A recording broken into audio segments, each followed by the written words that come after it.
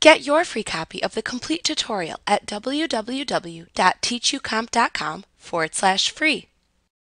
When you have loss, spoilage, or send out samples of your products, you need to manually adjust your inventory levels. QuickBooks lets you do this in the Adjust Quantity/Value on Hand window.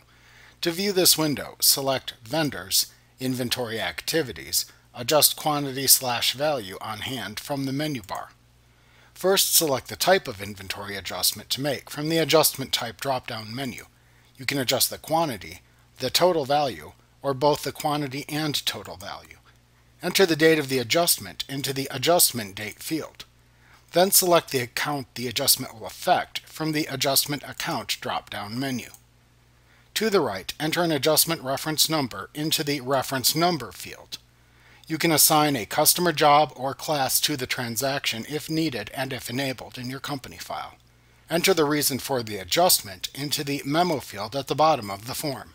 Next, click into the Item column in the first available row and select the first item to adjust from the drop-down list. If making a quantity adjustment, either type in the new quantity or the quantity difference into the respective column.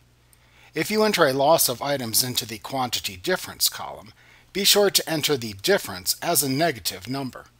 If entering a total value adjustment, enter the new total value into the new value column.